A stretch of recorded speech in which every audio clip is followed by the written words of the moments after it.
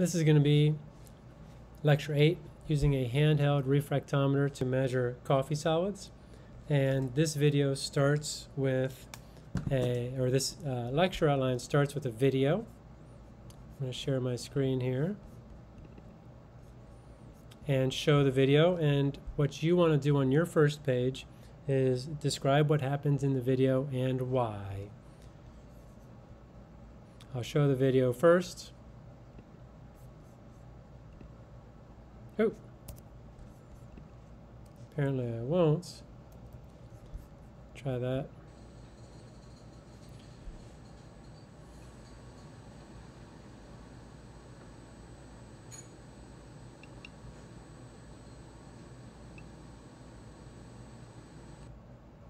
Let's watch it again. And I don't know if I can do this actually. So there's enough of me anyway. So here's what we're going to be doing. On the left is a glass of water. On the right is a glass of corn oil.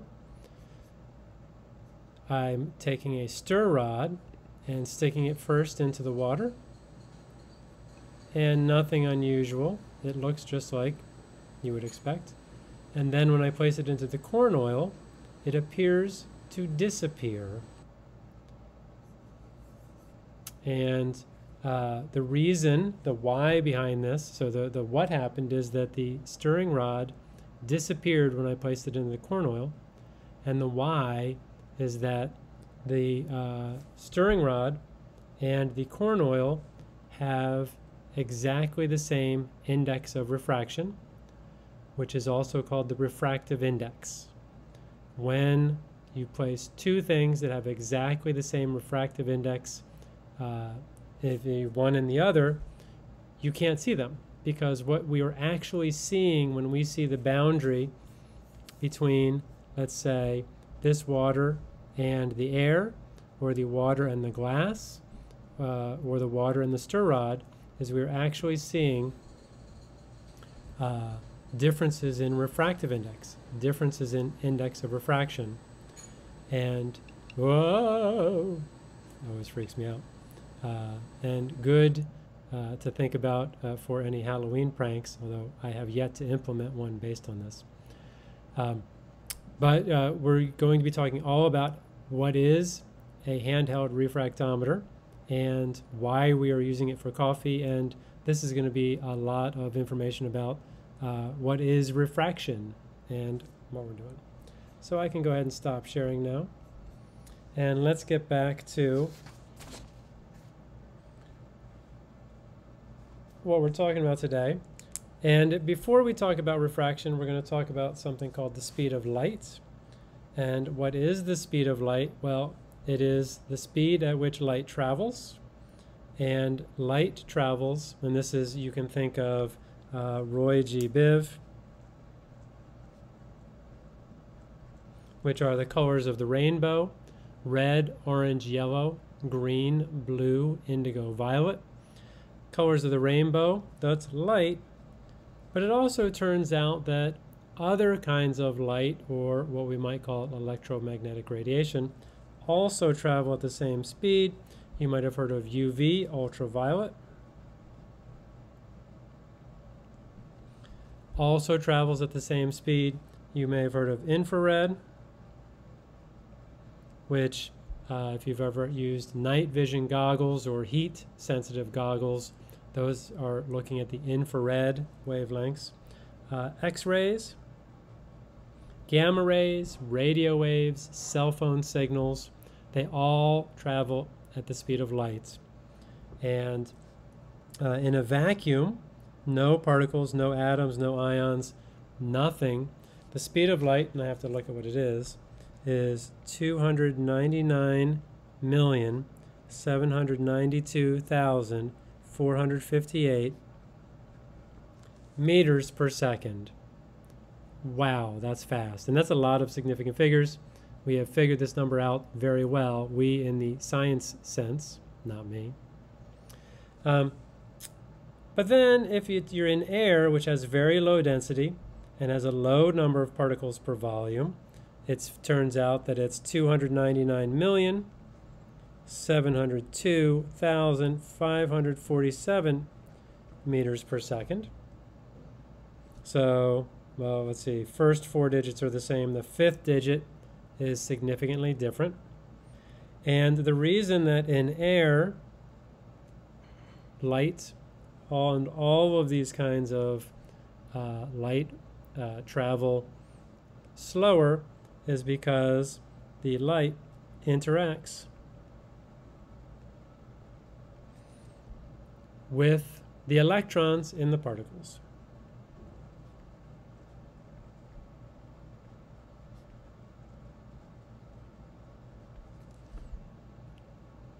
And slows down. These interactions slow down the light, regardless of what kind it is. More particles means more slowing down. If we're doing water, in water, the speed of light is, well, we don't have as many digits here. 224 million, oh yeah, we do. 569 meters per second. Because water is more dense, so it has more electrons, and those electrons cause the light to slow down.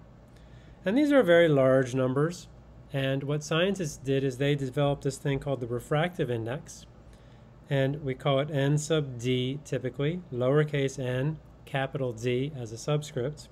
That's how you'll be referring to it. So the refractive index, also called the index of refraction, and it doesn't have to be capitalized. I don't know why I did, but I did. But either of these terms or the symbol ND all mean the same thing. It is the ratio of the speed of light in a vacuum. Oop, I don't have to write ratio because I'm going to make it a ratio. Speed of light in vacuum divided by speed of light in a material.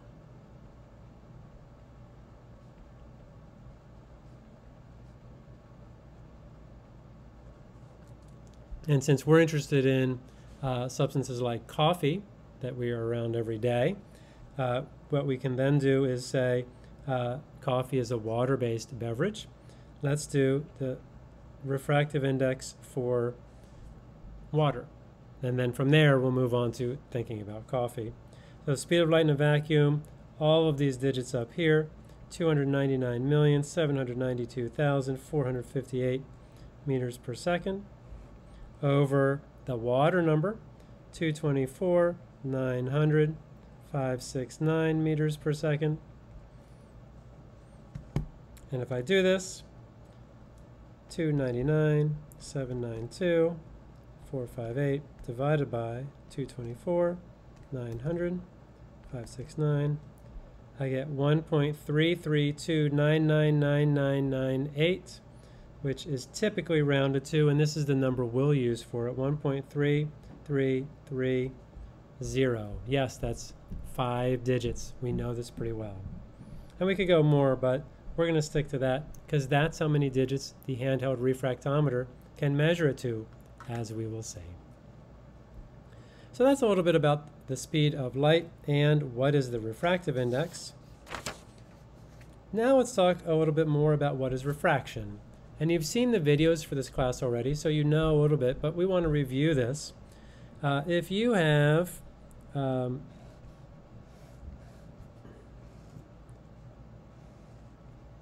two materials, and those are air and water, and what you can then do is you can have what's called a normal, and all a normal line is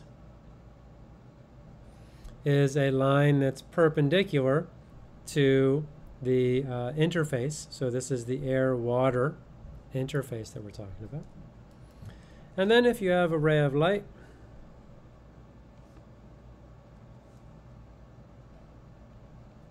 as it goes from air to water, the light bends. So refraction is the bending of light.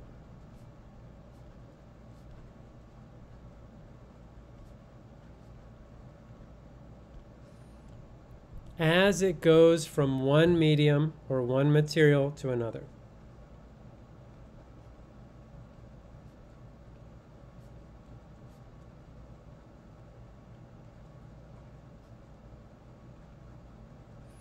And so you probably can see that as you go from, if you put a spoon or a material, I thought I had a spoon around here. Let's see. Yes, there's my spoon. If you put a spoon in water, the spoon looks bent as it goes into the water. If you wear glasses, then as the light goes through the glass, and glasses usually have slight curvature to them, there's refraction going on as the light goes through the lenses. And so that's what refraction is. And right, we're going to define a couple more things about this picture. First, this angle is going to be the angle of incidence, and we're going to call that theta sub A. So theta sub A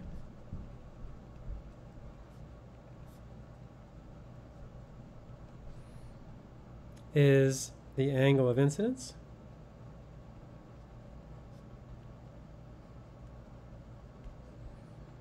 And that's the angle that the light is coming into the surface with. And then down here, we're going to call it theta B, where theta, by the way, sorry I didn't say this, is the lowercase Greek letter theta. So I think it's lowercase. So this is going to be theta B is the angle of refraction.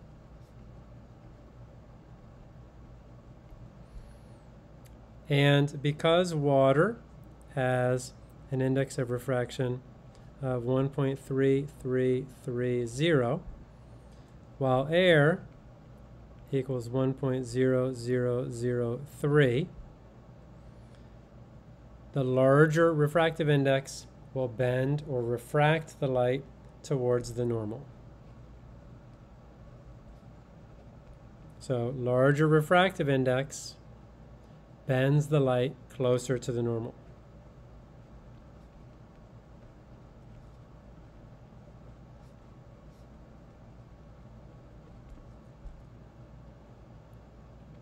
And if we were to do this, let's say backwards, or let's say this,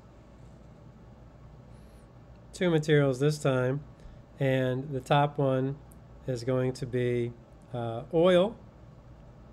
Corn oil is a good one too. So ND for corn oil is 1.48, and we have water down here.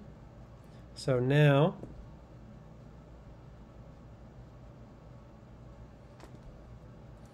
the substance that has the higher refractive index is on top, substance with the lower refractive index is on the bottom, and the light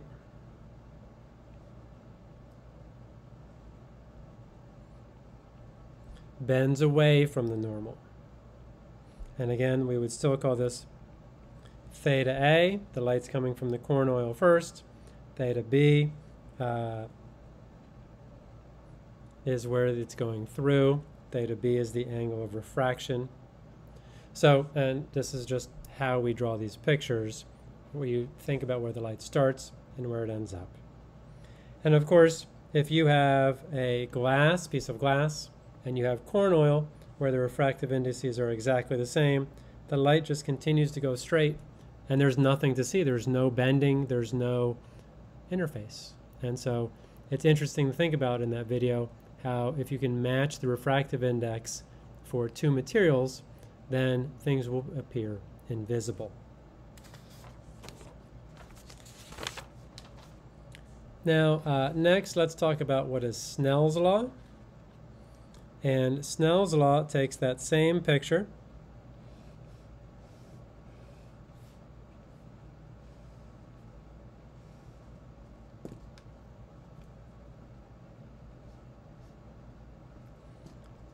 where we have let's say material 1 with N1, and material 2, and I guess, yeah, N2.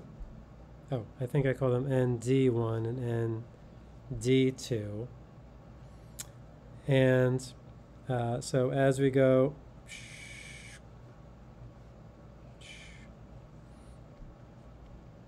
theta A, theta B. So sort of the same picture I just drew. What Snell's law says is that the index of refraction for the first material times the sine of theta A, so the angle of incidence, equals the index of refraction for material 2 times sine of theta B. Oh, lowercase b. Lowercase b? B. Let's do lowercase. So what you can then do is, and this is exactly similar to what we're going to be doing with our refractometer. So we are going to be interested in the refractive index of coffee,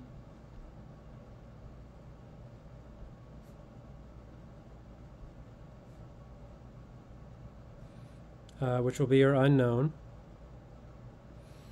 And but we will know, or the refractometer, the handheld refractometer, will know the refractive index of the air. We will know the angle of incidence.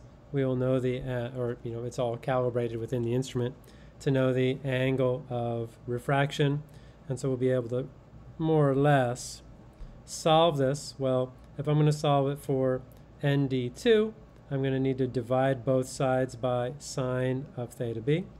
So ND1 sine theta A over sine of theta B. And sine is a button on your calculator. When you do your calculator with this, you're going to see the sine button right there. You can see sine to the -1. And it's going to be important to have degrees. I don't know if you can see that. It says DEG. That way the angles can be in degrees. So your calculator, and go ahead and do this. So if it's in degrees, so how about mode 1, mode 2? Oh, I'm trying to find my button here for degrees to anything else. We'll work on that too. But let's say you want to know sine of 30 degrees. So a lot of calculators you have to type the sine button first. On my calculator you type the 30 degrees and then you hit the sine button. And sine will be 0.5. Sine of 30 degrees will be 0.5. Let's see. Well, again, I'll work on how to make sure that your calculator's in degrees, because otherwise it's going to be hard. But we'll work it out. So that's Snell's law, and that's where we're going to end this video.